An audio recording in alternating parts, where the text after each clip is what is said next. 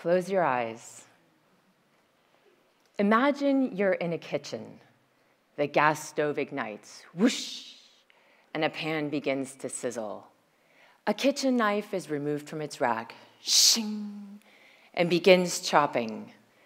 The aroma of a grassy onion permeates the air. You are handed an object, round and smooth with a slight give to the surface.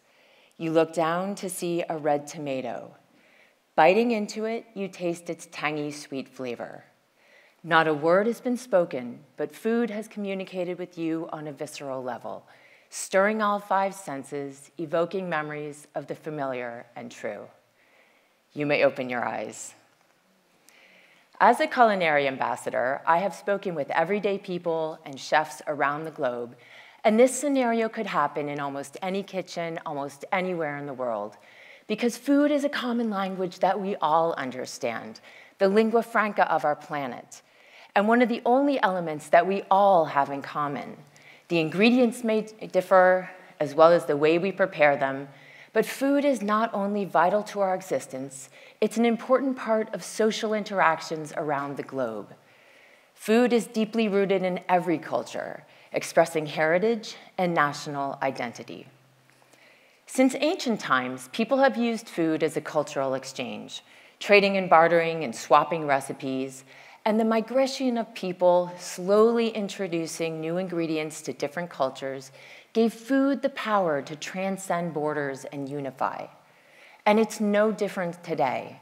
The simple act of eating together, of sharing different foods and putting those same foods in our bodies creates a certain level of profound trust and connection. The table becomes the bridge to our cultures, and we can begin to understand and appreciate each other on common grounds. But despite these time-honored traditions, the fast-paced 21st century demands instant gratification, meals on the go, takeout food. It's critical that we go back to the basics to break bread and communicate in order to preserve the voice of our ancestors and protect our future, because we're losing the art of cooking. Native Americans didn't have this choice. In 1883, all Native American traditions were banned, including cooking. Food crops and reserves were destroyed, and recipes weren't well documented, which disrupted and upended their food culture. Today, Lakota chef Sean Sherman, AKA the Sioux Chef, is committed to revitalizing the indigenous food culture by educating tribes throughout the country and around the world in order to preserve their language of food. A thriving food culture is a luxury that should never be taken for granted. Preserving traditions is essential. Think back to a favorite meal or comfort food you enjoyed as a child. When I was young, I used to bake chocolate chip cookies with my mom on a rainy day, the quintessential American treat. So why are chocolate chip cookies considered all-American?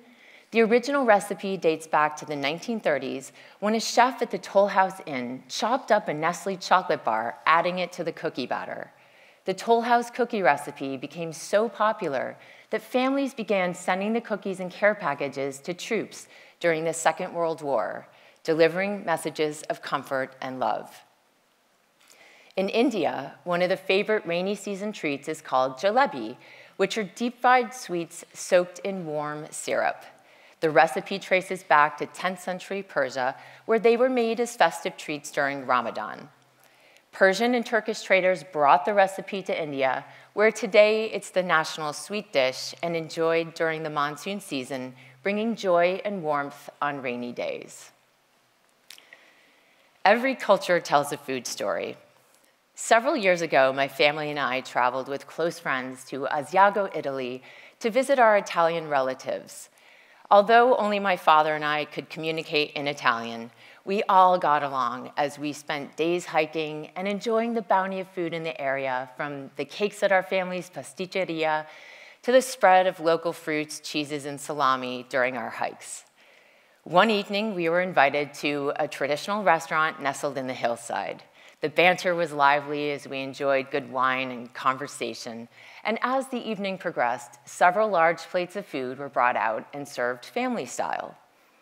An older cousin served me, announcing each dish. carne, melanzana, cavallo. Wait, cavallo? Cavallo is now on my plate. Cavallo means horse.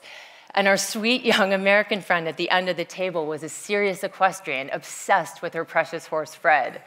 But before I could intervene, it was too late. Someone had translated cavallo to Fred. The girl blanched, looking horrified. But in certain regions of Italy, it's not uncommon for doctors to prescribe cavallo, as it's considered very nutritious and high in iron. It's been a delicacy since Roman times and is still eaten around the world today, from Korea to Iceland to Kazakhstan. Culinary preferences are influenced by a society's history, geography, culture, and sometimes religion. To quote French gastronome Jean-Antoine Brillat-Savarin, "Tell me what you eat, I will tell you who you are." His words sum up the inextricable link between a culture and its cuisine. In Brazil, rice is not only part of the national culinary identity, but an equalizer, as both the poor and the wealthy consume it daily. Native Amazonians farmed wild rice for thousands of years, but it was Portuguese colonists in the 17th century who began cultivating it. The production was so successful that it became a protected national staple. Today, outside of Asia, Brazil is the largest producer and consumer of rice in the world. In France, there are between 1,400 to 1,600 different kinds of cheese, which are uniquely French due to many factors, such as geography, climate, and soil, specific breeds of cows, goats, and sheep, and the different grasses they eat, which vary from region to region, from the pastures of the Alps to the lush Loire Valley. Cheese is such an important part of French culture that 96% of the population consumes it. In Italy, there are over 500 different shapes of pasta which are specifically designed to hold the sauce. Heavier sauces need a pasta like orecchiette, which is ear-shaped and can scoop or hold the sauce, while capellini is a thin strand and better used with a lighter sauce. Each of Italy's 20 regions has its own distinct cuisine, deeply rooted in tradition. For example, in Florence, the traditional pasta shape is called gigli, which translates to lilies. A lily is emblazoned on the city emblem and represents Florence. The world has different tastes because culture impacts flavor. And flavor is a dialogue between people and their environment. And every environment has its own dialect of flavor. Do you like the burning sensation of hot salsa on your tongue? No? Then you're probably not a big fan of capsaicin, which is a chemical found in hot chilies that binds to a receptor in your mouth and tongue. People in warmer climates generally prefer spicier foods because spices were used to preserve foods and prevent bacteria in hot, humid regions. Cilantro.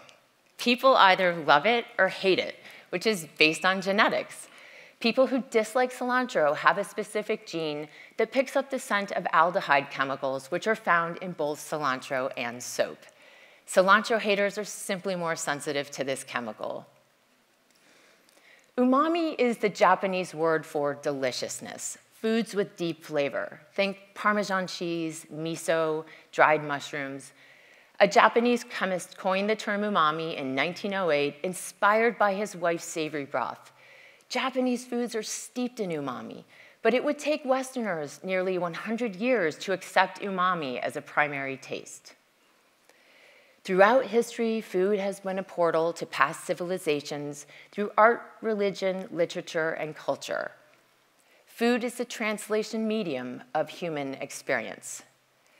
Today, we can use technology to discover different chefs and different cuisines. We can go to ethnic restaurants or take cooking classes. We can even travel and go visit the countries themselves. There's never been a better time to explore global cuisines and cultures. Yes, life is busy, and yes, it does take time to prepare a meal, just as it takes time to create anything else that's meaningful. But sharing meals is perhaps the most important way to uphold our culinary heritage, remembering dishes and the people who made them, the significance of the food and how it's prepared. We define life moments of joy, grief, celebration, and comfort through food, and sharing that with others creates deep and valuable connections. If you were to invite a guest from another country to your home for dinner, what would you make? What would best reflect the pride that you feel for your family, your culture, and your heritage? Food tells a story. Let your table speak the universal language of food.